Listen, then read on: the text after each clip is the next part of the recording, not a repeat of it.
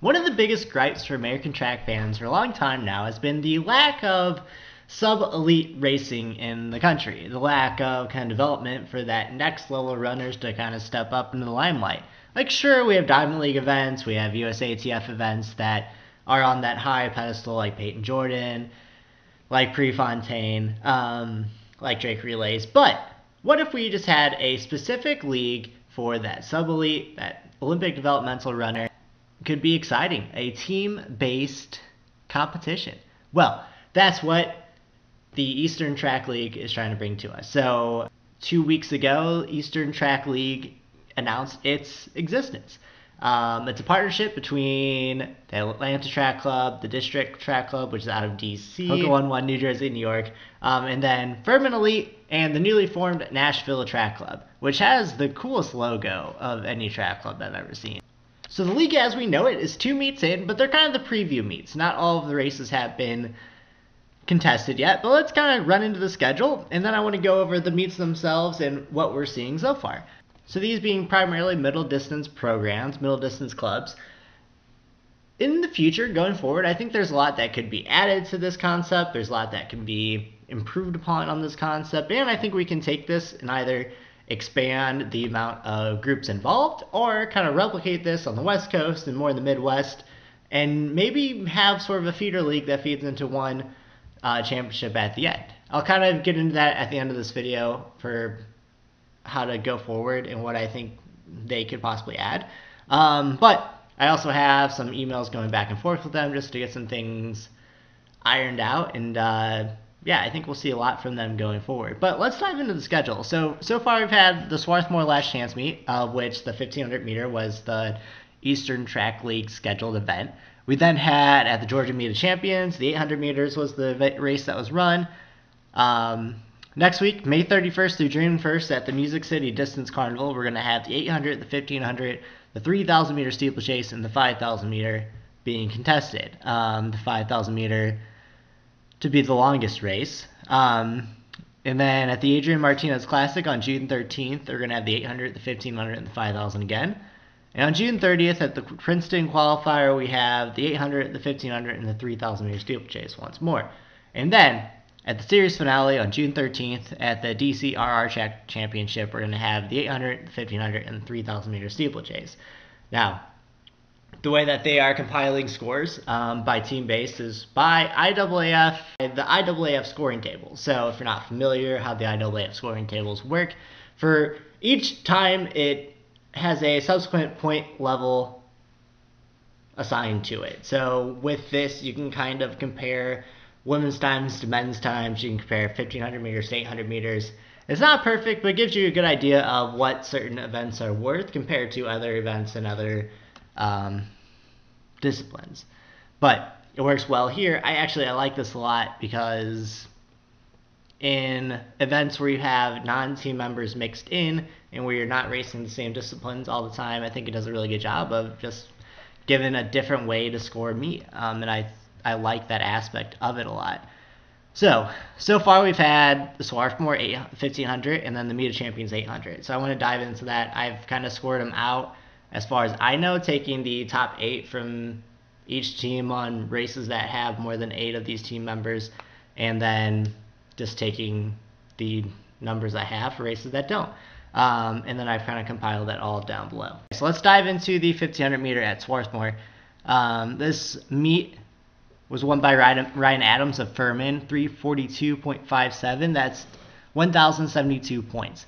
Then Rob Napolitano of Hoka, New Jersey, New York, 342.75. And that's 1,070 points, with Jacob Dunford of District Track Club right behind him, and 342.75, and that's 1,070 points. So that's top 3. Overall, you had Furman coming in first place overall, then 2 Hoka, New Jersey, New York runners in 2nd and 4th, and then 2 District Track Club runners in 3rd and 5th. And then an Atlanta Track Club member, Brandon Lassiter, coming in 6th. So you'll kind of see that below, and I think this will even out. I suppose this will even out as we get forward because not everyone has raced. We have not, for instance, seen a Nashville Track Club member race. I don't have any information as far as that goes so far, but I'm hoping that's one of the things that get cleared up as we kind of go forward.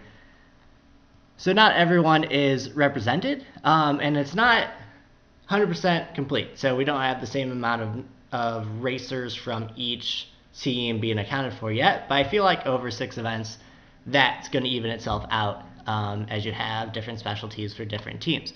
You know, you're going up to 5,000 that I don't think New York, New Jersey, or Atlanta have quite as many 5,000 meter runners as, say, Furman Elite does. But we'll see. We'll see how that plays out. So then moving on to the women's 1,500 meters, you have it won by Aji Wilson, who obviously is not affiliated with any of the 5 teams, but it's kind of open to everyone, so that's why the first place finisher might not be the first place team finisher.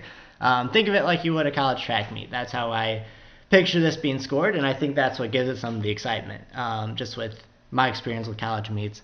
So Aji Wilson running her off event, the 15, running 4:08.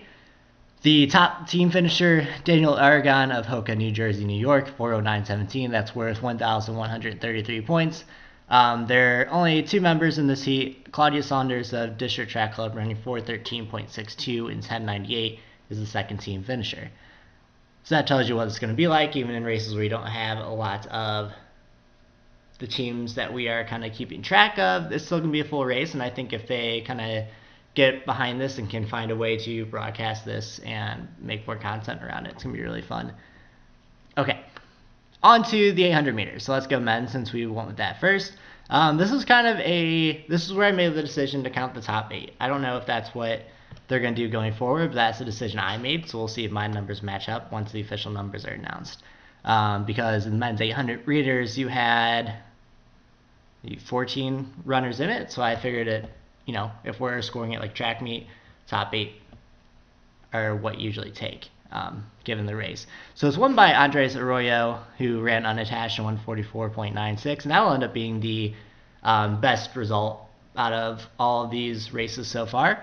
But the top team time was Chris Geisting of Hoka, New Jersey, New York in 146.79, Abraham Alvarado of Atlanta Track Club in 147.21, and Dylan Capwell of Atlanta Track Club in 147.38. And then the women's race, you had Agnes Abu in 201.86 running unattached, and then the top team time, Yolanda Garambi of Atlanta Track Club running 202.18. So let's move on to the actual team scores. So for the first meet, in the men's, you had Hoka, New Jersey, New York Track Club with 2137 points, followed by the District Track Club with 2133, Atlanta Track Club with 1059, and Furman with 1072. So I feel like this is where it's going to slowly add up over time. I think right now you're going to see a bigger discrepancy, and especially with Nashville not having raced yet. On the women's side of that first meet, New Jersey, New York had 1,133, and the District had 1098. On to meet 2, Atlanta Track Club really ran away with it because of how many people they had placed in the top 8. So this might change. This would be the one thing that would change. Atlanta Track Club had 4,377 points. New Jersey, New York had 2,216, and the District had 2,184. On the women's side, Atlanta Track Club had 2,153. New Jersey, New York had 2,140, and District had 1,106. Which brings the total standings through 2 meets. Atlanta Track Club is winning on the men's side with 5,436 points, followed by Hoka, New Jersey with 4,353, the District with 4,317, and Furman with the one race, the one win, 1,072 points. On the women's side, you have New Jersey, New York at 3,273, the District at 2,204, and Atlanta Track Club bringing up 3rd place with 2,153. And Furman and Nashville have yet to race on the women's side. So it'll be interesting to see how this will kind of close out, what we'll see going forward from all the teams. But you also have the individual aspect too. So the thing I like about the points is you can kind of dive into and see what the most impressive performances are across all meets. So the top performances so far on the women's side all come from the 1,500, with Aji Wilson's 4:08.17, followed by Eleanor Perrier's 4:08.49, and Daniel Aragon's 4:09.17 being the top team performance with scoring 1,133 points. On the men's side, it's all from the 800. See, this is where you have kind of the quality of races really make a difference, especially as far as the points go. Andres Arroyo with his 144.96 scoring 1,175 points, followed by Kwamel Prince running 145.58, followed by Chris Geisting of Hoka, New Jersey, New York, running 146.79. Kwamala Prince being the top team participant, again with that 1,157. So that's kind of how it shapes up so far. Again, through team meets, through 2 races, that's not going to be how this thing goes. And I hope that the hype for it kind of ramps up, because it's an exciting thing to kind of follow. You're on that precipice of, you could start to see some elite times coming from these athletes, and something that we can really get behind. Now, going forward, I'm really interested to see how this plays out, because I think next year or the year after, you know, within the next 5 years, even if you set that timetable, you could have a segment of circuits where you have the Eastern Track League, the Western, and then the Central, that could all meet up for one giant championship meet, maybe even at USATFs or something in conjunction with USATF.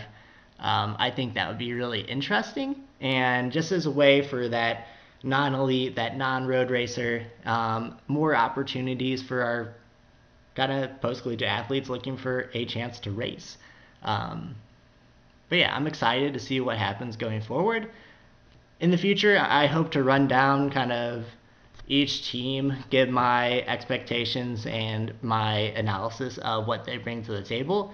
But I'm waiting to get some information from them, and I'm waiting to see if that interests you guys. So let me know how you want me to cover this going forward, and what your expectations are for the Eastern Track League. And I would appreciate that greatly. So keep working hard, keep being nice.